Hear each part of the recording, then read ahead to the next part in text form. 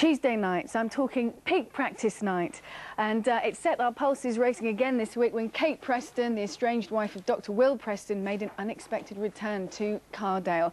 The good doctor and his wife, played by Simon Shepherd and Shelagh McLeod, were out there with us this morning. It's lovely to see you both back, actually.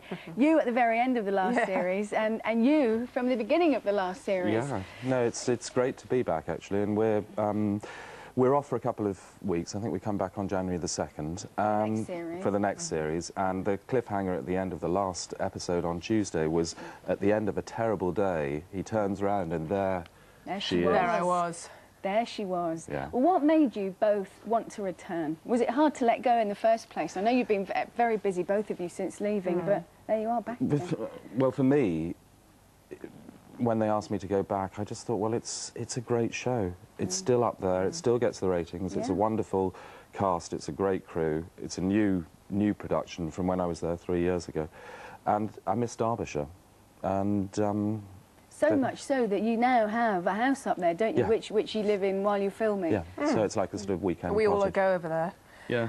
Oh, do you? Have cups of tea. He cooks the supper. It's tea great. and sympathy. Tea and sympathy with Dr. Will in Derbyshire. But it's so beautiful up there, isn't it? It is. It is. Yeah, it is. But how do you manage? Because I know you both. I mean, your family home is in the West Country. You're down south as well, Sheila. Yeah. You have one little daughter. 5, and you have four children. 2 boys, 2 girls. Well, how do you manage when most of the time you're up there? And well, you get more sleep, I think, when you're working. I'm sure I mean, early calls or nothing.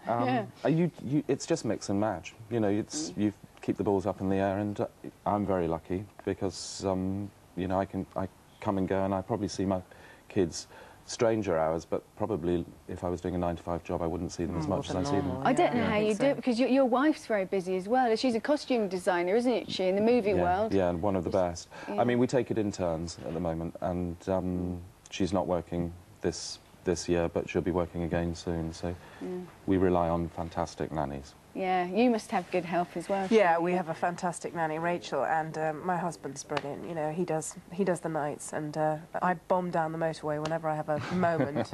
It's tiring. It must be tiring. The motorway driving is the only downside of the job. Everything else is fabulous. I was thrilled to be asked to come back.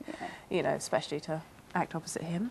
Yeah, because you're good friends, aren't you? The tea and sympathy and all that, but you get on very well, which helps, doesn't it? Yeah. Well, Sheila and I have known each other for about 15 years. We were neighbours in West London, so... In Shepherd's Bush? In Shepherd's Bush. Literally, stone's throw from each other. But America has beckoned for you, hasn't it? Yeah, I lived in the States for 7 years, and then I kind of, you know, got to that stage where it was time to come back. And I loved it. I loved LA. I had a brilliant time. I was lucky I worked over there.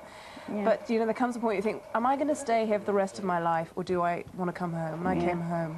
Good. Well, we're glad you did, and we're glad Kate came home to poor Dr. Will. We'll see what happens from the 2nd of January when the new series kicks in. Brilliant. Have a lovely family Christmas, both of you. Thank you. Lovely to see you. Thanks a lot. Thanks very much indeed. Thanks.